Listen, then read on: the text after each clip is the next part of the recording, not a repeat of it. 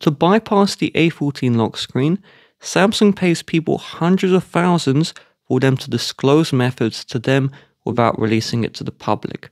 So all we can do is do a hard reset, which will wipe the phone. It will wipe the passcode here.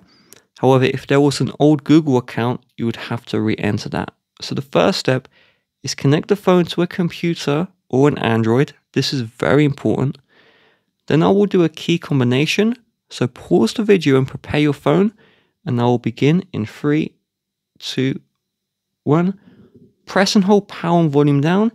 Keep these two held down for 10 seconds. So I'll start counting 7, 8, 9, 10.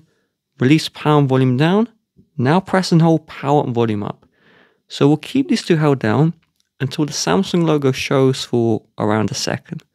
So you saw that it flashed the Samsung logo. Just keep on holding. And we're just looking for that Samsung logo to show up.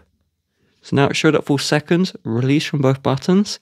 And it should enter the recovery mode. If not working, you need to use another charging cable, as your cable may not support data transfer.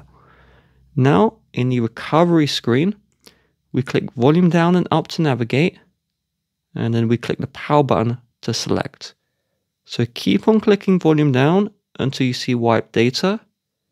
Then click power to select. Then click volume down and click power to factory reset. It will then bring you to this screen. Then click power to reboot the system.